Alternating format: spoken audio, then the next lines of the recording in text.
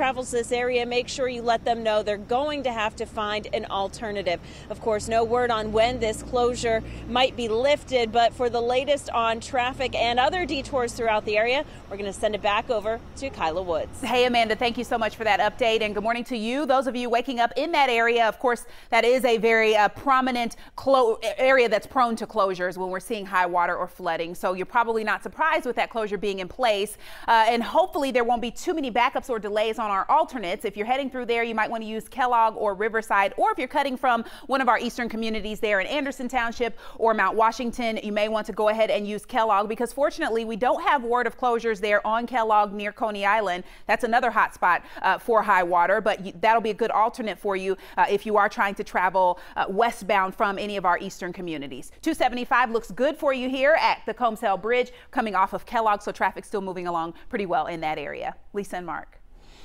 All right, Kyla, thank you. The danger extended into Roselawn. Way too many scenes like this for drivers. The roadways were impassable near Vine and Mitchell. The water has receded somewhat in that area, but Cincinnati's 4th District was hit especially hard in the storm. Many of you are going to be checking your car insurance to see what's covered as far as damages for your vehicles. And you can imagine the storms kept service workers very busy overnight. More than 2,000 customers in greater Cincinnati and northern Kentucky are still without power at last check. Most of them are in the Hamilton County area. A new one, WLWT investigators looking into the cause of a fire at a glass plant in Greendale, Indiana. The fire started at Anchor Glass Company on Bellevue Road about 10:30 last night. The damage was said to be in the back of the building. Crews were able to get it put out pretty quickly. No reports of any injuries. 6:06 right now, a child recovering after his dad accidentally backed over him in their driveway in Harrison.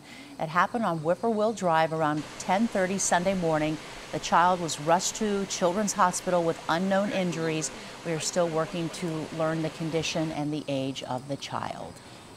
The Cincinnati Bengals were down in the Sunshine State last night for a preseason tilt with the Jaguars. You may have watched the game live right here on WLWT. While the Bengals started out strong, they quickly lost steam. WLWT News 5's George Vogel has the report from Jacksonville. In that third preseason game, the Bengals fell to the Jaguars here in Jacksonville last night, 26-21.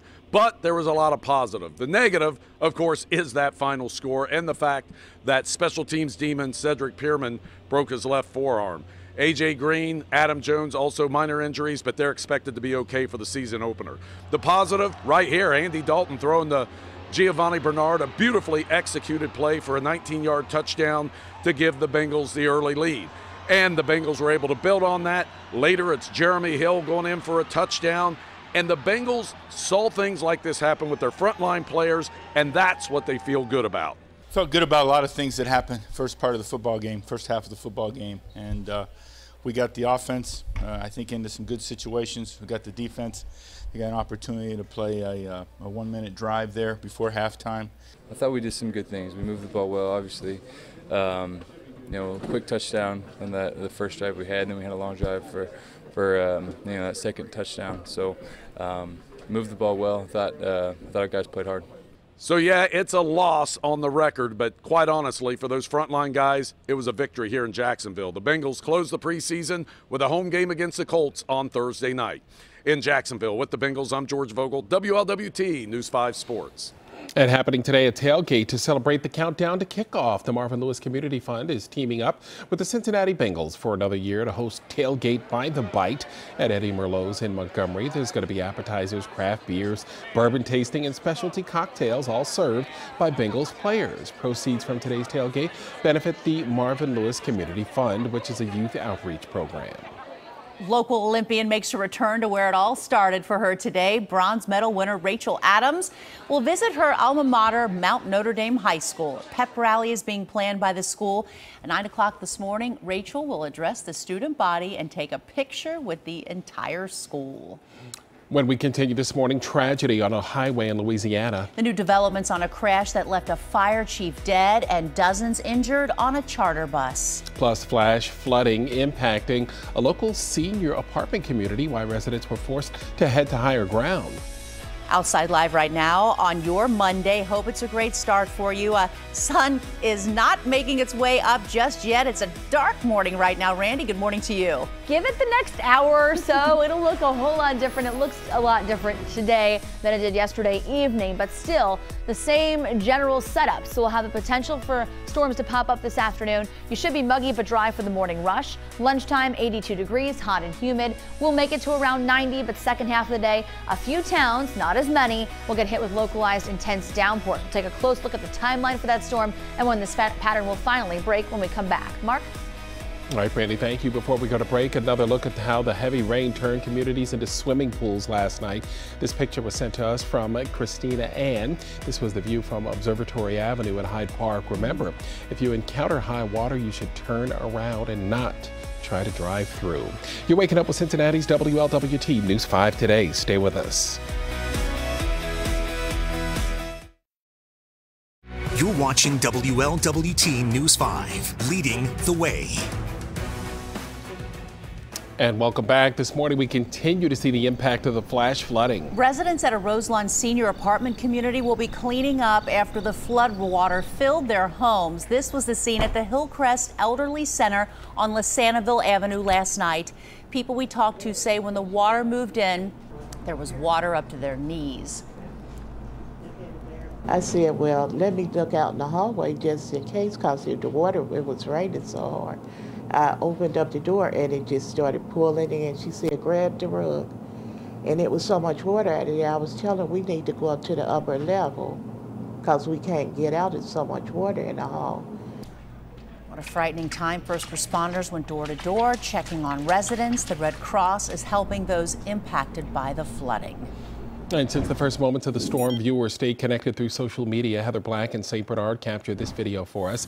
Notice how fast the water is moving down the street, going halfway up the cars and SUVs parked in the path. Thankfully, not many drivers were out on this part of that roadway.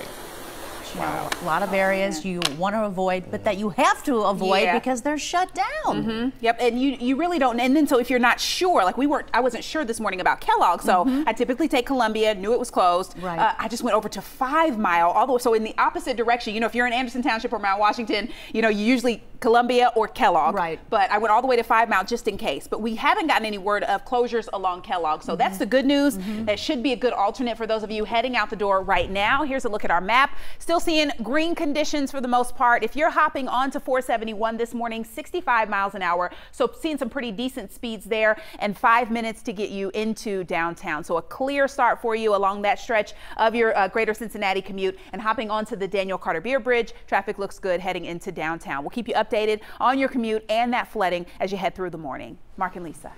All right, Kyla, thank you. In today's top stories, an unlicensed, undocumented bus driver hits a fire truck on a Louisiana interstate, killing a district fire chief and injuring 41 others. The St. John the Baptist Parish Fire Department responded to an accident on I-10 near New Orleans Sunday morning. 3 firefighters were standing at the scene when the bus driver hit their ladder truck, sending 3 of them over a guardrail and into the water below. The district fire chief was killed. 2 other firefighters critically injured. 2 other vehicles hit the bus, killing someone in one of those cars. The bus was carrying workers heading to the Baton Rouge area to assist with flood relief. The New Orleans Fire Department says a recovery effort is being mounted today for a small plane that crashed into a lake over the weekend. Crews hope the recovery will also wrap up the mystery of 2 men missing since the crash. A private boat rescued a woman. The cause of the crash is now under investigation. Moments of panic at LAX airport last night after reports of an active shooter. Many people remained calm, but some were running away from the terminal, clearly frightened. After sweeping the terminals, police say there was no gunman and no shots fired, and that the scare came from loud noises. At a Scottish airport, 2 United Airlines pilots were pulled off a plane and arrested for suspected intoxication. It happened just before they were to fly 141 passengers from Glasgow to Newark, New Jersey on Sunday. The whole crew was replaced and the flight delayed 10 hours before leaving Glasgow, finally landing in Newark at 8:45 last night. If you are uncomfortable with a member of your crew, you don't fly with them. The safeguards that are in place did in fact work. 2 pilots getting on a plane drunk absolutely concerns me. United confirmed that the pilots aged 45 and 35 had been removed from service. Back to your forecast right now on this Monday at 6:18, 68 degrees. Let's check it right now with Randy. Randy, it's it's 68 degrees. We're down incredible temperatures from where we've seen in the past this early morning. Well, you know what? You can expect big time changes later on in the week, but today, kind of the same old as far as what the forecast holds. The same as we had Friday, Saturday, and Sunday. So taking a look at the breakdown for your Monday, muggy but dry. Temperature-wise, yeah, 68 degrees doesn't feel so bad. Lunchtime, hot and humid, and as we head through the afternoon, pop-up downpours will once again be a possibility for us. Wherever they flare up, the chance will exist for some scattered rain on into the evening. The reason the forecast hasn't changed, well, our setup has not changed very much. High pressure still in control over the Carolinas. More muggy air getting pushed in from the south, and this stationary boundary has really been the problem for us for going on at least half a week, if not longer than that. This front is expected to wash out today, meaning it's not really going to be as big of a factor, but it hasn't washed out yet. So we still could potentially see showers and thunderstorms flare up, especially between Columbus and Pittsburgh. And anything that does pop up could spur kind of a ripple effect that heads down our direction this afternoon. Taking a look at the radar right now, this is a nice change of pace. We're looking dry here to start the day, and temperature-wise, upper 60s to the low 70s, 74 in Loveland, 70 in Carrollton, but most places right now in the upper 60s. So we'll be looking for the potential for storms, but much like the last couple of days, it's all hit and miss style. Second half of the day, 90 degrees is where we'll be at 3 o'clock. It'll feel like 95, and the towns where the rain pops up, you're down in the 70s, right like that. So looking at our futurecast as we head into the afternoon, you'll see scattered showers and thunderstorms kind of flare up off to our north and east and then filter down in our direction. So it's kind of counterintuitive to the way we usually see storms move in our direction, but look to the north and east later on this afternoon for storm development, and that could trigger some stuff for us as well. So pop-up storms possible this afternoon. Tonight we'll dip down to 67. Tomorrow looks like a dry day, and there's slight relief from humidity as well. Showers and thunderstorms Wednesday night, and then very comfortable as we head toward the upcoming holiday weekend, guys. Randy, thank you. The national anthem controversy with an NFL star may just be beginning. What he has to say to people upset about him sitting during the anthem. Plus, New York's Little League baseball team did something that the state hasn't done since 1964, win a World Series title. But the game cost one network covering the game the loss for ESPN. And a live look through our city cam if you're traveling over the Daniel Carter Beer Bridge, seeing really great conditions there. But of course, we're dealing with closures in some parts of your greater Cincinnati commute. We have it all covered for you, and we'll check again after the break. Thanks for waking up with WLWT News 5 today. Good morning. Welcome back on your Monday. Hope it's a great start for you. It's 6:23, 68 degrees. We'll talk more about the flooding aftermath and what's to come today and for this new work and school week coming up. But first, new developments. Two brothers are charged with murder and the death of the cousin of NBA star Dwayne Wade. One man was on parole after serving time in prison on a gun charge. His brother is a known gang member. Nikea Aldridge was pushing her baby in a stroller on Friday when she was shot and killed. Police say she was not the intended target. A vigil was held Sunday in her honor. Controversy continues over San Francisco quarterback Colin Kaepernick's decision to sit during the national anthem. The NFL star says he has no plans to stand unless something changes. Kaepernick is speaking out about police brutality against minorities. He made his first public appearance today during a team practice since making that stance. He says he is unfazed by the backlash. The fact that it has blown up like this, I think is a good thing. You know, it brings awareness. Everybody knows what's going on, and this sheds more light on it. Now, I think people are really talking about it. The NFL says while it encourages players to stand during the national anthem, there's no policy that requires them to do so. It's too late to do anything now, but a certain sports network may want to rethink where it puts one of its cameras at next year's Little League World Series. For the second time, a Little Leaguer did some major league damage to an ESPN camera. A foul ball smashing right into the lens. He's ready for the close-up. On Thursday, a pitch bounced and nailed the front of a camera in the same position. New York's Little League baseball team took the title last night from Seoul, South Korea, 2-1, your final score. And I don't think, is it the camera that's frozen? Yeah, that looks like the camera, huh? The first time it was the plastic on top of it. That one looks like, well, they had to remove the plastic because the wild pitch hit it, and then obviously it probably was a little exposed. Yeah, something may have hit, the camera operator. Oh, God, yeah. You're looking into that after all. Yeah. yes, you are. Ouch. It should have been behind you guys. I'm like, ooh.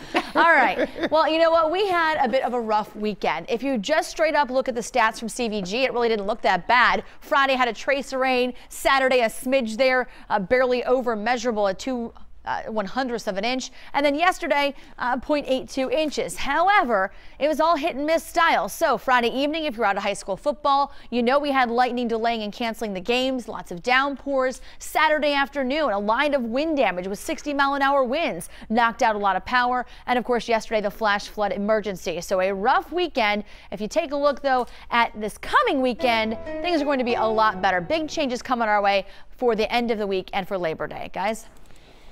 All right, Brandy, thank you. When we continue this morning, 4 teenagers attack a man and take his bike. The details on the attack and the effort to find the teens responsible. Last night's rain means a day off school for kids in some districts. Coming up, a look at the mess left behind and how schools are dealing with it. It's next here on WLWT News 5 Today.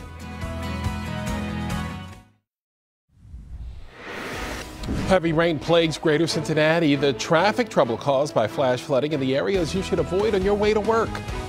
Plus, the list of school closings because of flooding continues to grow. The damage that has school officials making some tough decisions. And the Dixie Heights community says goodbye to a former football star. The funeral today for Colson Macklin. This is WLWT News 5 Today. Good morning, everyone. Thanks for joining us. I'm Mark Hayes. I'm Lisa Cooney. We have team coverage for you on the heavy rain and flooding last night and how it is impacting people this morning. Yeah, we have all the elements covered for you this morning. Kyla keeping an eye on the roads. Andrew and Amanda out surveying the damage out and about around town. And Randy's here now with a look at our forecast. Randy, good morning. Well, good morning. I know a lot of you probably expecting all of our friends there, all of our reporters out in the field to be covered in galoshes and rain gear. But the good news is the floodwaters have receded in most places. Sunday night, though, torrential rain in some, but not all parts of town. Check out Norwood, the league leader here in rainfall yesterday, 4.41 inches, all of that falling in less than 2 hours. But if you check the official record books from yesterday, it'll just say 0.82 because that's how much was registered at CVG. So you can see most places saw at least some rain out of this. Some places didn't see anything at all. As we take a look at that bullseye just to the north and northeast of downtown Cincinnati. Downtown had about 1.5 or 2 inches, but then 3.5, 4 inches, very common from Gulf Manor, Bond Hill, St. Bernard over to Oakley, Norwood specifically, and down to Evanston. Right now, a much drier start to the day. It probably won't stay dry for everybody, though. I would expect muggy conditions and temperatures in the upper 60s when you head out the door. Hot and humid weather this afternoon will top out near 90, and once again into the afternoon and evening, pop-up thunderstorms are going to be a possibility. We'll take a closer look at the timeline for that here in just a few minutes. Let's check the roads now. Kyla, nice to see most places are open. Oh, Lisa, sorry. That's okay. We're going to do that right now. Kyla, bring us up to date. Hey, Lisa. Well, we are dealing with mostly clear conditions on the interstates. That's where we want to start our check. Of course, we have some closures, most specifically along Columbia Parkway, and we're going to check in with Amanda Kelly coming up in just a few moments. But right now, outside 71 here at Montgomery, or Mason Montgomery and Fields Erdel. If you're traveling to or from parts of Warren County this morning, again, traffic looking good there and really on our interstates. It's Columbia Parkway that we're dealing with our most significant closure. It is closed at or between Torrance and Delta. Many of you traveling to or from our eastern communities use this in the morning, so I'm going to suggest Kellogg or Riverside. Fortunately, we're not seeing the closures along Kellogg that we sometimes see when we have this type of high water and flooding. So Kellogg and Riverside are going to be your best alternates. Let's talk about why. We want to check in with WLWT News 5's Amanda Kelly live on the scene there at Columbia Parkway, and we're seeing those significant closures behind you there. Amanda.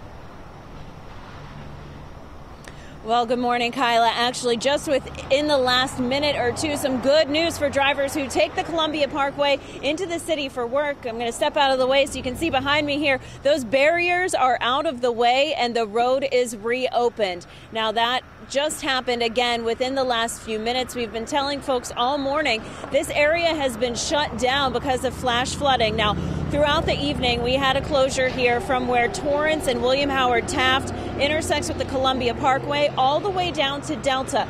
That's because flash floods took over this roadway. We had rocks and mud all over. We saw throughout the evening several crews working to clean up that mess because they know how important this road is for folks making their way into the city. They worked hard throughout the early morning hours trying to clean that all up, and just within the last few moments that is now open. So folks who use the Columbia Parkway to get to work, that is now open and you are good to go. Now, there were some areas over nearby on the Norwood Lateral, some dangerous moments for drivers as well there last night. One car was nearly swallowed by the rushing water. Jillian snapped this image for us. We also had Ashley Beam send us this photo of rushing water on a road out in Adams County. Again, the major headache for drivers was going to be the Columbia Parkway being shut down through the morning commute. But that now we can tell you folks, good news, that has just reopened. Obviously, still be cautious as you take your way into work this morning. There might be a little bit of debris still out there, but crews have cleared up the major stuff that was on the roadway here, and it is now open here. We are live along the Columbia Parkway this morning. Amanda Kelly, WLWT News 5.